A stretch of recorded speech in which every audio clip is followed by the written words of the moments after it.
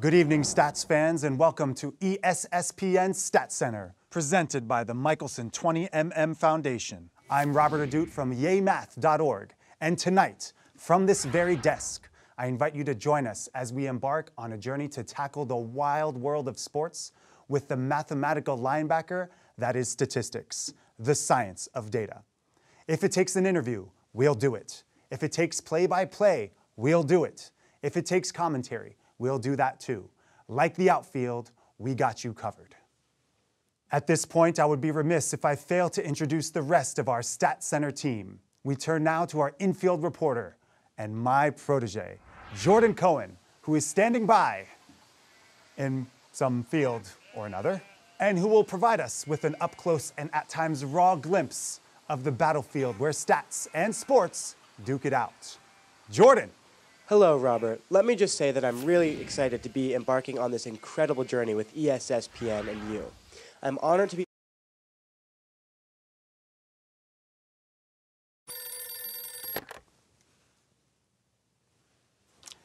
It appears we are having some technical difficulties. To be expected on this, our pioneering episode. It's no secret the world of statistics can be an intimidating one. At the same time, if we turn on any sports broadcast, we are bombarded by data analysis. Analysis that can shed light on some of sports' deepest and most profound questions. Okay, and yep, now camera B. There you go.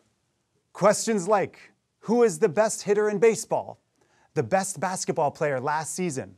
The best midfielder in soccer? Or, dare I say it, the all-time best quarterback in the NFL? I'd have to say it was when I first played t-ball at the age of 6 or 7, where I realized the importance of the application of math to sports. Still some technical difficulties, it seems. The task of answering these questions can seem daunting, but sports fans from across the globe have been using statistics to answer them since the beginning of game itself. Instead of blankly staring at raw data, we can use summaries of the data to give us an idea of a player's skill level.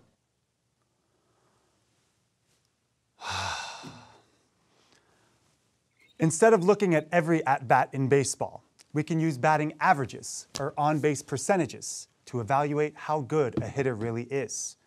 Instead of staring at a full season's record of free throw attempts, we calculate free throw percentages to evaluate players' abilities at the line. Really? Really?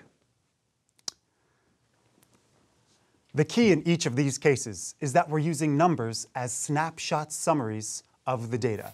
These analyses are called statistics, and better yet, they serve our ability to predict future outcomes. Oh!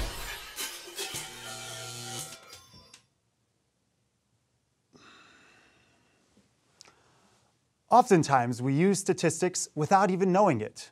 From simple summary statistics, like batting averages, to more complicated concepts in probability, statistics is a centerpiece of sports, a game itself of turning lots of data, which at first can appear random, into trends that help us make undeniable conclusions. Jordan Cohen reporting live for StatsCenter. Back to you, Robert. Thank you, Jordan. That was deep and insightful. In the coming episodes, we'll explore the statistics behind sports analysis, discovering how a better understanding of these methods can lead to a deeper appreciation for the sports we love so much. Until next time, this is StatsCenter. I'm Robert Adut. Really, guys? Really? This is a production?